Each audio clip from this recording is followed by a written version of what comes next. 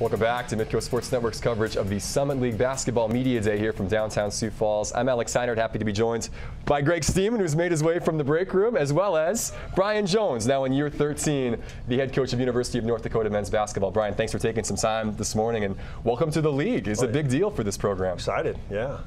What was going on in the break room? I didn't even know there was a break room. I was just lost. We keep it light here. We're new to the league. I can crack jokes. It's early. Exactly. Steven's wandering the hallways here downtown trying to find out where he's going. Idea. Well, for the University of North Dakota men's program, an exciting time to move into this league. This has kind of been a theme for you, Brian, in 13 years, transitioning from the NCC to the Great West to the Big Sky. This is your 4th conference in 13 years. Does it feel like this is the one, though, that's going to stick? I do. It's the one that's the most natural, obviously, because of the rivalries and just familiarity with the teams that we're going to be competing against, we've recruited against for years. So I think it's the best move, obviously, for our institution. But I want to be selfish in this, saying we're going to bring a lot of value to the league. So I think we're just going to only improve the league across the board and all of our sports. So just the pride we have in UND, but what we can bring to the table, but also just thankful for being a basketball guy, what the Summit League offers from a national perspective as well. Coach, you talk about a new league. There's always going to be some unknowns, but there's, as you mentioned, a lot of familiarity with the teams in this league already. But when you come into a new league, how important is it to have a core like Marlon Stewart, Cortez Seals, Connor Avance to help make that transition, not only for into a new league, but with a lot of newcomers into your program? How valuable are those guys to what you're trying to accomplish? Very valuable. One, just teaching them how to work every day. I think we have 11 guys who've never played a Division I game, so just trusting the process, how to work every day in practice, but also teaching them how to travel.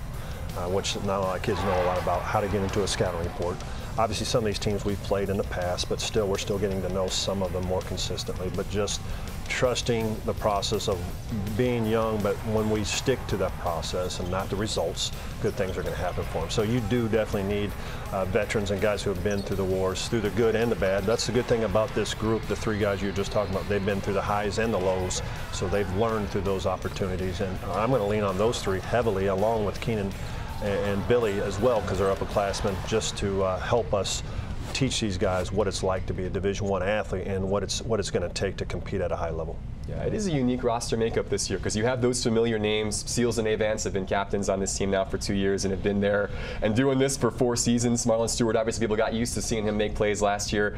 And then there are a lot of new guys. It's really a new roster this season, kind of getting their first taste of D1 basketball. How have you seen this group mesh together in the lead up to the start of the season? Well, unbelievable off the floor. The chemistry, we had some issues with that, and I've never been shy away from those opportunities to talk about it, and it's all learning. But this year, off the floor, unbelievable growth in chemistry, and I think that transfers over between the lines. But they've done a great job of picking our things up. I think this year's team is probably one of the higher IQ type teams that we've had, and the way we play, the style of play that we like to play, it fits that. And some of them are just battle tests. We have 3 foreign kids that have played at such a high level on their national teams, but also even the other guys, they're just selfless guys. They're more about the team and just the system. We are system-based. We're a process-based type program. Instead of having one individual really shine, we want 5 guys, if selfishly being double figure scoring wise. So yeah, it's been refreshing as coaches. These guys coming in every day, being young, sometimes dumb, but that's good, right? They want to learn, they want to compete. What they don't know, yeah. And sometimes that's a positive thing. So it's every day I go into work just excited to where can we make strides today, where can we help them grow today, and they've done nothing but really embrace those opportunities. You talk about 5 guys that played a Division I basketball game, but you did have a couple of guys that sat out last year and went through everything in Annan Moody and Carter Brooks. What do you see the potential of these 2 individuals to impact your success this season? Well, Annan is an elite shooter, and he will be an elite shooter in this league. I haven't coached many guys like him in all my years, and it's just there's not many guys who can get it off that quickly and score in bunches the way he does. So anxious for him. You know, I always joke with him the things he had to learn was 2 words: defense, which he didn't know that word in high school, and pass. So it's just things where he had to grow in the offseason, which he's done a tremendous job, tremendous growth. He's had such a great fall. Carter Brooks, coming from a Division II school, unbelievable motor, and that's what he's got to do all the little things for us because he's an undersized 4, but boy, he brings energy and a motor and the ability to stretch the defense with his shot-making ability. So he's done a tremendous job in the weight room and changing his body. So I've been very pleased with what they've done in the offseason, and they're going to help us. And you know, that's what's really neat right now. We're, I think, 17 practices in, and it's not anybody's really, outside a couple of the older guys, have really separated themselves. That just shows you how even these guys are, and the competition has been very healthy. Yeah, you mentioned some of those guys that people got to see on the bench, some new guys that people have just maybe been hearing whispers of and got to see at FanFest this last week. You know, Jal Bajik's a 4-star recruit that comes in. I think people have seen him jumping over his teammates last week in a dunk contest. What's kind of the timetable? Because he's a young kid and he's raw and he's a little bit thin. What do you see his ceiling as being, and how quick can he be an effective player? Well, unlimited ceiling. He's like a blank canvas. He's coming in as a coach. It's great because you can kind of mold him, and that's what he's going to need. He's going to need some time. Sure. Athletically, off the charts. Can do things that you can't teach. You know, obviously he is thin, but he's probably, as long as he continues to get stronger, that's what we care about. The weight thing probably, because I've been there, I was a thin young person as well. That's probably not going to come until he's 21, 22 years old, but as long as he gets stronger. But he can do things you just can't teach, and there's going to be ups and downs for him because he is learning a new position too. He always played inside, now he's playing more of a wing. So learning how to play with the ball in his hands out of ball screen situations instead of just slashing to the rim. But he's had tremendous growth. He's been great offensively, but like all of our new guys, they still got a long way to go defensively. It's just the game is so much faster at the Division I level, and just our system is not complex by any means, but it's just, you know, getting to them used to doing their job every possession, and you can't take possessions off. Coach, when you made your NCAA tournament run, you know, obviously you were a very dynamic team offensively, but it was underrated how well you guys defended, and that's what allowed you to win that Big Sky Conference championship. What are the differences between the leagues, and what does it take for you to get this team to that level in the Summit League, the ability to go on the road to defend and steal some of those road games? I would say what I've been impressed with, obviously you look at South Dakota State, and South Dakota the last couple of years have been at the top. One, they're just so much bigger than the other teams, I felt, physically and size-wise. But they had the ability to defend and, you know, was very good offensively. So we're obviously, when we were good, as you mentioned, we led the Big Sky in defense. So that translates into me sometimes easy offense. So we got to be able to defend and just keep things simple. This year for us, because we have so many new guys, it's all about being really good at our base, being good at base offense, base defense, and really simplifying things so they can be the athletes that they are instead of thinking so much to where their feet are slow. But no question, we got to be able to come in and defend. This league, Big Sky is probably more of a kind of like the football side of things. The offense is at a high level. Defense at times wouldn't. The better teams really defended well, but the lower teams didn't defend great. But this league is just similar, and that probably a little bit more small ball in the Big Sky compared to the Summit League. There's probably more traditional guys who play inside out. So we'll have to get used to that. You know, but at the same time, we want to be able to bring our style of basketball, and hopefully teams will have to adapt to us as well. Yeah, we touched on it earlier. Your transition history in North Dakota is, you know, you've had some experience in this matter. How much will you lean on that as you're leading this team into a new conference now for really the 4th time in your career as a head coach?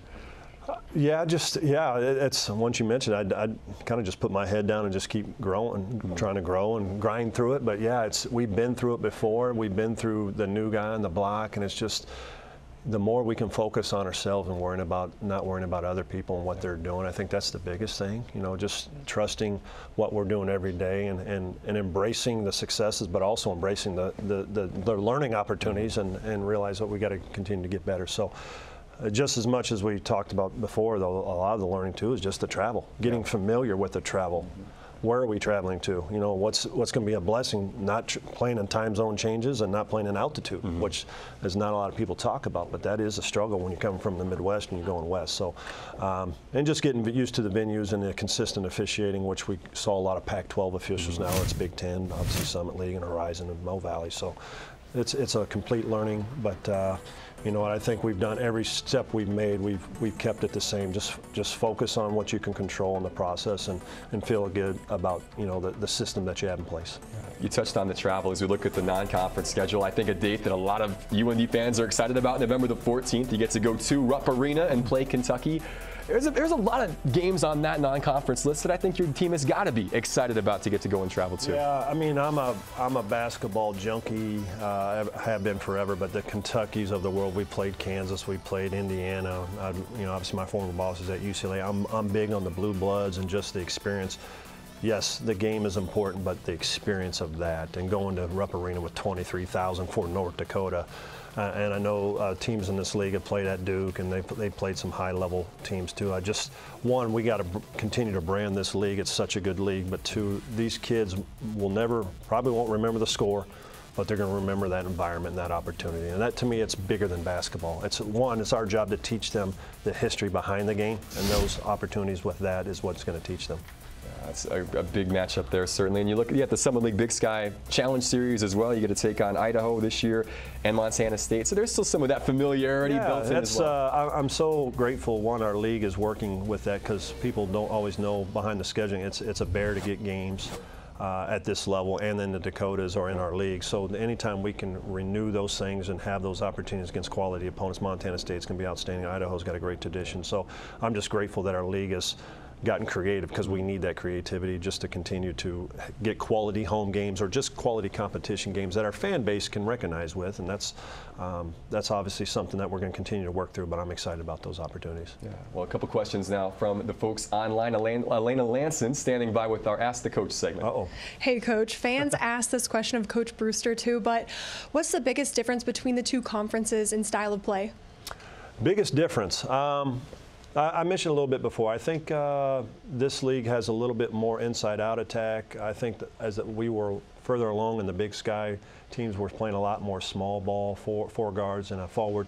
But I think the game itself has continued to evolve and change. It's more positionless. I think even the Summit League does that. There's a lot of ball screen action. So we're going to be very similar in that aspect. But hopefully we'll be a little bit different. We want to be able to bring our style and our brand, our flavor to the league that will continue to add value. All right, tough one here. How do you handle the demands of being a full-time husband, a full-time dad, and a full-time coach?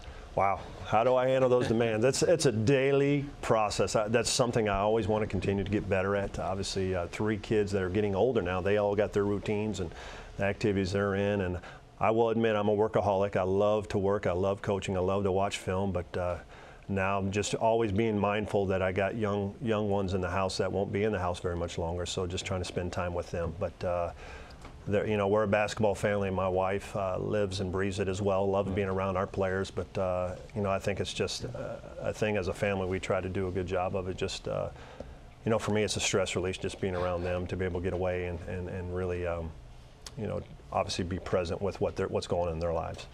Yeah, finding that balance, always important. Something you do very well, certainly, and have done so over the course of your career. Well, Brian, hey, thanks again so much for joining us this morning.